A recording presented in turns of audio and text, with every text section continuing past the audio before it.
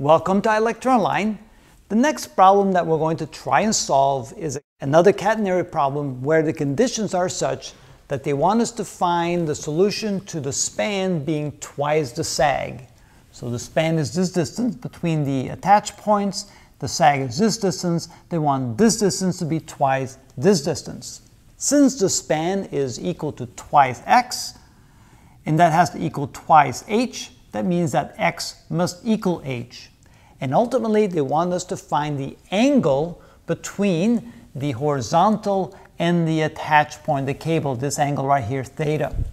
Now, looking ahead, we know that theta can be found by taking the arc cosine, or I should say the inverse cosine, of the ratio of the tension at the low point on the cable divided by the tension at the attached point. You can see here's the triangle of forces. We have the weight of the cable, we have the tension at the low point, we have the tension at the attached point. We're trying to find this angle theta right here, which means we need to find these two values. And coming up here, we can see that the tension at the low point is the weight per unit length times c, and the tension at the high point, the attached point, is the weight per unit length times y, which means we need to know c and y. When we take the ratio, the weight per unit length cancels out. We don't need to know that. So the following things we need to do is, given that x equals h, we're going to plug in some values for h, some trial values. We calculate the appropriate c. We calculate y, and then we calculate x. Remember that these two values must be the same. We're also given that s is 5 meters, so that the total length of the cable between the attached points would be 10 meters. So let's start with a value for h. Let's make it equal to 4 meters. So we'll start with h being 4 meters, and we know that s is 5 meters. So that gives us 25 minus 16 divided by 2h divided by 8, and so that becomes 1.125. In that case, y would be h plus c, the two added together, which is 5.125, and then x will be equal to, well, we have y divided by c, that's 5.125 divided by 1.125. Take the inverse hyperbolic cosine, so hyperbolic inverse cosine times c times 1.125 equals, wow, it's quite a calculation. We get 2.472. All right, we started with h equals 4. It's definitely not equal to x equals 2.472. So let's try a smaller value for h and see what we get. We'll make this a 3 meters.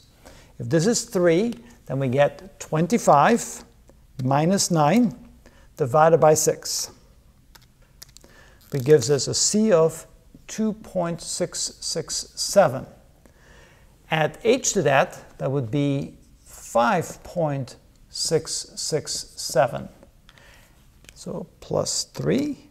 Divide that by c, so divide by 2.66666. There we go.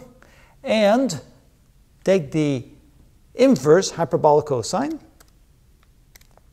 and multiply times c equals, now we get 3.6968. 6968. So we have h equals 3, x equals 3.7 almost. So here we had x being smaller, now here we have x being bigger. So let's try the halfway point. Let's try 3.5.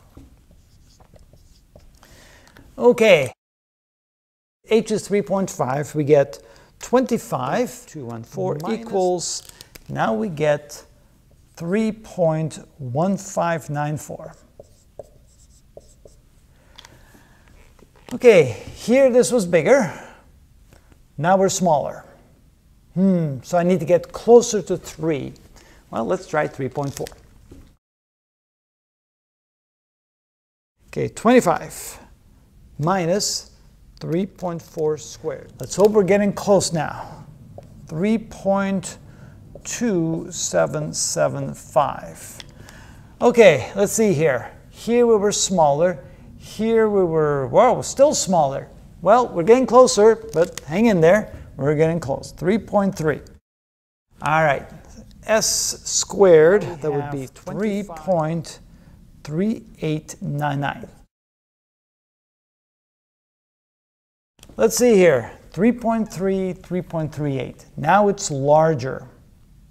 So this was smaller. This is larger than that, so it's somewhere up there. Let's see here, not quite halfway point. How about 3.34? Now we should be really close. Let's find out. Equals. Okay. And let's hope we're close. 3.346. Well, let's see here. 3.34, 3.346. Close enough. Which means we have H, we have C, we have Y, and we have X. And we have S, meaning we have all 5 values in such a way that H equals X, which means the span will be twice the sag of the cable. Now we're ready to find the angle. So to find the angle, we must find this ratio. So we have theta is equal to the inverse cosine of T sub naught, which would be the weight per unit length times C divided by T, which is the weight per unit length times Y. Of course, that cancels out, which is equal to the arc cosine of C, which we know is 2.0725, divided by Y, which is 5.4125. And let's see what we get.